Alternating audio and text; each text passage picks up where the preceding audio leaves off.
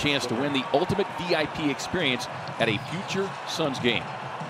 Payne right to the rack, gets the bounce over Turner. Okay, Ray, it's the Suns' inability to stay in front of their man individually. Catch and shoot three, down it goes for Cameron Payne, who continues his scintillating play off the Suns bench. Up ahead, Bridges streaking past the defense. Yeah, and the thing with TJ, you want to attack him, right? Because he's doing a lot of work to learn how to play with 5 fouls. I mean, that's a part of being a pro. Nice drive inside by Cameron Payne. You could see he was looking to try to drop it off to Frank Kaminsky, but last second. Specifically.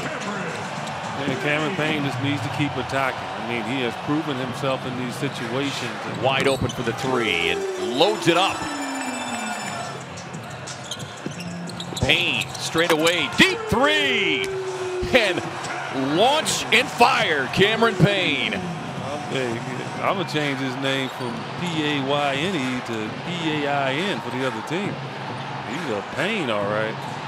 So maybe Devin and himself can expand the lead, right, with his scoring. So it'll be interesting to see how he does it. But if this guy keeps doing what he's doing, Devin might not get back in the game. He's got 8 points off the bench. Payne looking for another triple, and he will get it. So Kelly Oubre just ran around the court. He's looking good. You got to stop that, Kelly. They're going to put you in the game.